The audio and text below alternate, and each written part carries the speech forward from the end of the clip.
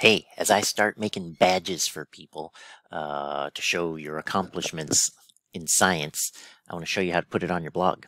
Hey, by the way, like I trained my gorilla, and he looks good. Matches the purple of my wonderful shield here.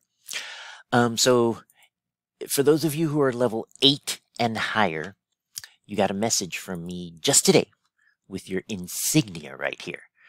The insignia is what Starfleet officers wear on their uniform to show their rank, so when you walk by each other, you can see what rank you are aboard our ship. When you go and right-click, choose Save Image As. And I always make sure it goes in my Downloads folder. That's my captain insignia, because I'm the captain of the ship. And then once it's downloaded, you are ready to go. Now open up a new tab and go to blogger.com. This is where you've got all your blog posts. But this time go to Layout. And in Layout, my layout actually has, or my theme has a sidebar. And this is where I've got my widgets and stuff. But I'm going to add a new gadget. And I'm going to scroll down to Image. Click on the plus. This one I'm going to title it Captain Insignia, because people will look at it and not know what it is. So it's on my computer, so this is selected. I'm going to click on Choose File, and oh, hey, it remembers, or notice that I just downloaded it, so it has it. Now, if yours doesn't do that, let me show you what to do.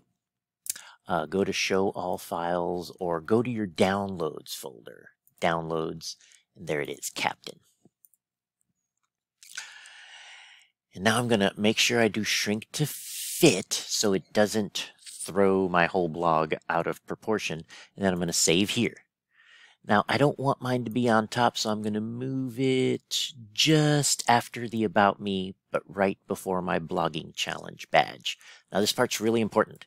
Down here, I have to save this or the layout won't stay. So click here on Save, very important step. And that's it. You are done. So now, when you go to View Blog right down here, there's your Captain Insignia. Well, mine and my blogging challenge badge. And as I start making more badges, you'll be able to have your Starship Equinox badge, your Environmental Stewardship badge soon enough, your Learning Through Play badge, your Mad Skills badge. Badges are the way to show what you've done. It shows your accomplishments, so it's really cool. So there you have it. And this is where we're at right now. These are the 20 people who have achieved level 8 and above. And these are all the cool insignia you're going to get.